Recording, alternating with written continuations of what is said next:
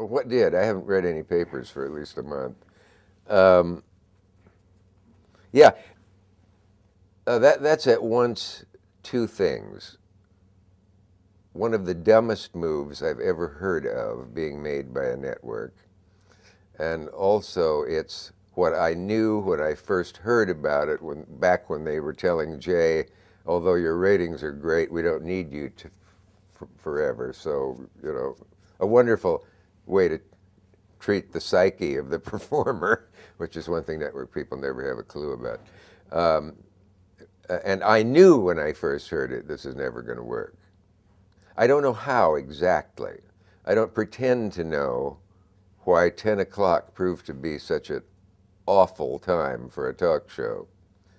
But it is. The psychology of that much later, when the Tonight Show's on and people have had a drink or two and are about to go to bed and want some entertainment before nodding off, is very different from how you feel at 10 o'clock when you could see Law and Order and other such shows.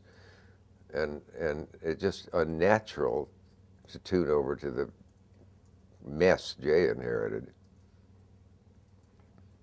I thought Conan was interesting when he pointed out that hijack offer they offered him, that cynical thing that no one in his right mind would accept to get rid of him.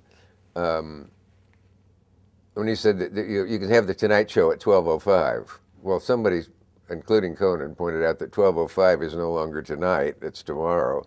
So it would have to be called the early show, but anything but the Tonight Show.